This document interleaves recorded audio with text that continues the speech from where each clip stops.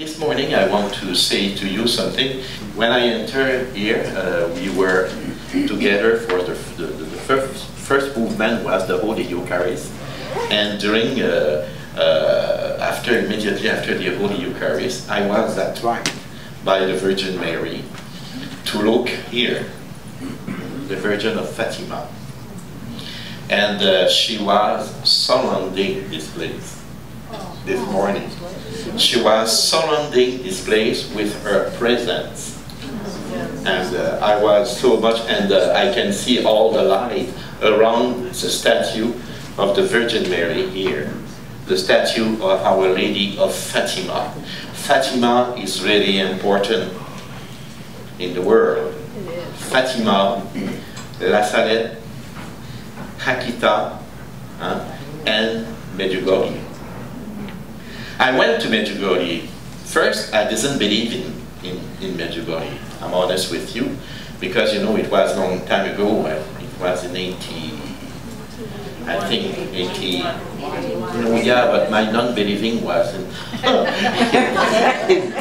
83, I think. So, when was the war in Croatia? 91. We missed the first part. Yeah, I have to figure, you know. So, and yes, until that moment, you know, I will not say that I was against, but, you know, it was not according to my frame of theology. Because, you know, in theology, a longer apparition like that, we never saw it at my knowledge. So I was doubting of this, you know. And what's happened during when, you know, Kuwait was invaded by Iraq. You remember that? So during that night, the Virgin Mary appeared in my room, and she awakened me. And so I was awake, and the Virgin was there. And she said, "My son, this is really, really important. Will you pray, please, for the peace of the world?" I said, "Yes, Mother." And she said, "Will you pray now? Because now it's the beginning of a great danger for the world." I said, "Oh, yes." I didn't know what. And she said, "Now, during I speak to you, Iraq invades Kuwait, and it can be the beginning of the third war." So I prayed, and I looked at her, and she has a style that I never saw before, you know. And I said to her, "Mother, what is your title when you appear to me like that, you know?" And she said, "I am the Queen of Peace." And she said, "You must come now to Medjugorje." So, and she gave me a message for my bishop and for the peace of the world. So I gave the message to the bishop, and she said to me, "If he accepts to do this, I will heal him from his cancer." So, and she gave me the date when the United States will act in Iraq, the beginning of this war. So, the message was clear. And I said to her, when she said, "You know, you must come now to Medjugorje," I said, "I have no money."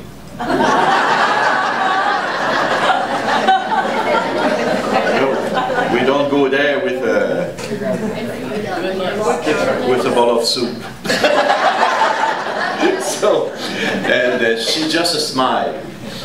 And the day after, you know, I received a check of $3,000 because I have worked as a teacher in the past, and they don't pay me enough according to my wage, and they have to reimburse me. So they gave me $3,000, so I have the check. I cannot say no more, you know? And I went to Medjugorje. And when we see the Virgin Mary appearing in different places in the world, she always asks for prayer. Prayer And also, how we keep this land alive. It's by the Word of God. Because we know the Word of Jesus. And when we know the Word of Jesus, our life, become more, I would say, more when you have bubble in the... Sparkling, yeah. Who said that? Yeah, when we have the Word in our heart, our life becomes sparkling. Sparkling because the Word of God is Jesus Himself. He is the Word who took flesh from the Virgin Mary. So He enlightened our day, and He sparked, all our life by the grace that He gave to us. And the Word of God is really important. It's so important, that I know. Imagine, I can know something. But I will be not alone now. You will know also, because I will share that with you. I know that when you enter in purgatory, you will read the Bible. Because it's a purification, the Word of God. And the people who have never opened their Bible on earth, they will open it in purgatory, I assure you. But the difference between the word that you will, read in purgatory and the one you hear from here, it's the word of purification. It means that you will feel the importance of this word by the flame who will enlighten you and in the same time purify you from the sin and what has to be purified before to enter in heaven. And this is why the second thing asked by the Virgin Mary is to read and pray with the Word of God.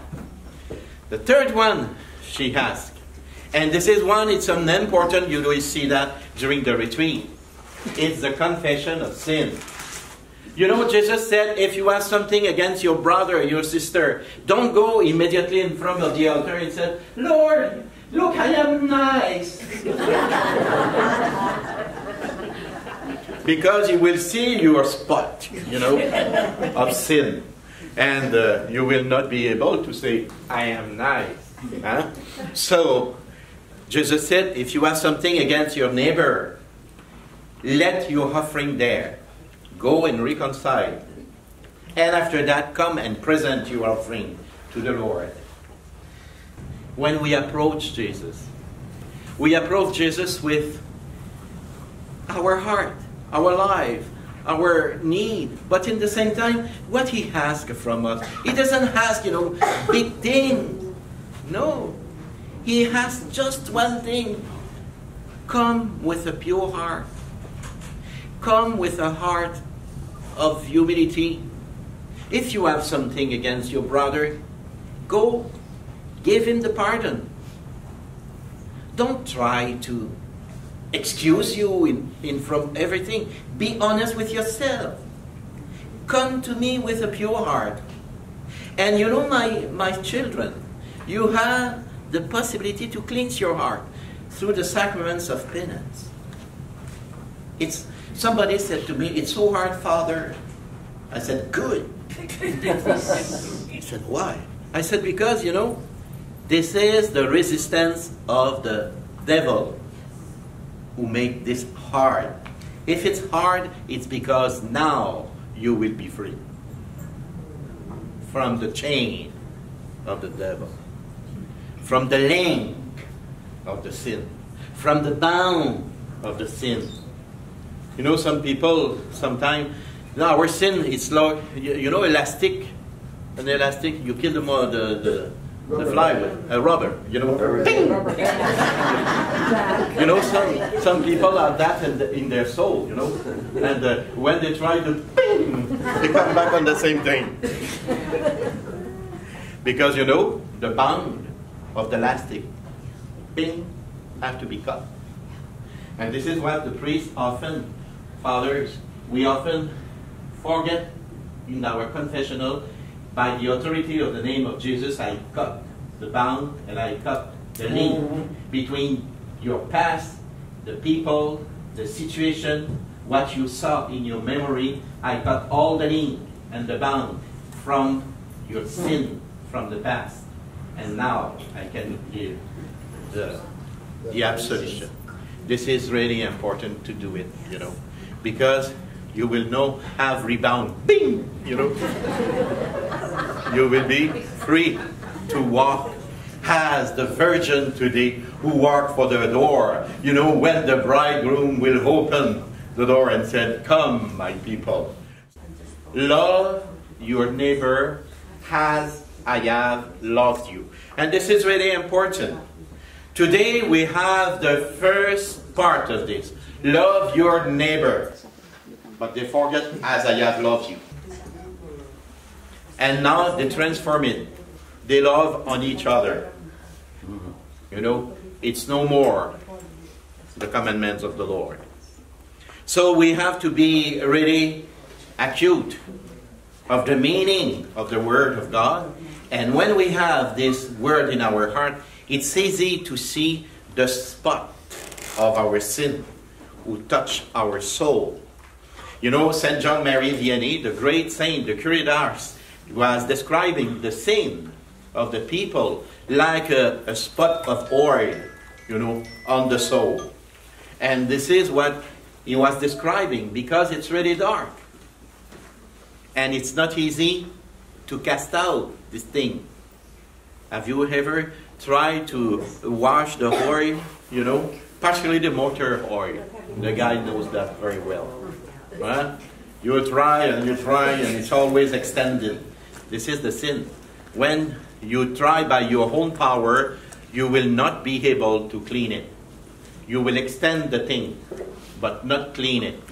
So, how to be ready? It's by the confession. The sacrament of confession. It's more than a bleach. It's more than, you know, a soap who wash the soul. It's more than that. It's the powerful love of God who come and touch the soul and clean it in a way that the devil cannot remember your sin. He erases your sin and he erases the memory of the devil also. So you become like a real Jesus on earth. Because this is our mission. And this is the way to be the bride of Christ as the church. And also has the privilege people who were chosen by Him to present the powerful love of our Father to humanity, who want to save His children. Confession, the third one asked by the Virgin Mary. You remember that? What is the first? Prayer. The second one? Mixed up here. Bible. Read the Bible. The third? You're good. Lord, everything is done? Almost now. But the last one was said by the Virgin Mary is fasting. This is really important. This fourth pillar was revealed, you know, through the intervention of the Virgin Mary throughout the apparition, but was completed in a certain way by Our Lady of Peace in Medjugorje. You know, the last one, the fasting, it's really important, and particularly during this time, because the fasting pull out, cast out, destroy the work of the devil. Jesus said to his apostle, some devil has to be cast out only by fasting and prayer. This is why the Virgin Mary asks us today to fast. Why? Because, you know, if you look the world now, everything is upside down, you know, and everything is mixed up, you know. We have no more scale of value. You have no more confessing of God exist. And now the people are doing every kind of stuff who is not belonging to Him. They kill their children. They kill now the elder. They kill the one who are not according to their frame of perfection. They kill, you know, the one who have some infirmities. This is terrible. And plus, they live like beasts. It's amazing. We can see that everywhere. Now, have you noticed how many tattoos goes around? Now it's going around, you know. It's I noticed that one, a young lady who worked in a small, place where you buy food in our area. She started with a tattoo on the knee, here. Ankle, yeah. And now she has tattoo here, you know. And the last time I saw her, she has tattoo there and there. I said, wow. These things are growing.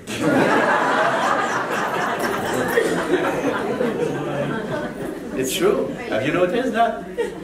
These things are extending. And you look the tattoo, or they are ugly, you know, or they are looking as the, you know what the fish have on their scales. It's weird, huh? So when we are looking that, we say, wow, something is going on in this world. But how can we be delivered from this spirit of pestilence who goes around, who attract, who attract the people? Only by fasting. This is important. And this is why the Virgin Mary said, fasting. You're so good. You know now everything. So you can be the warrior of the Lord.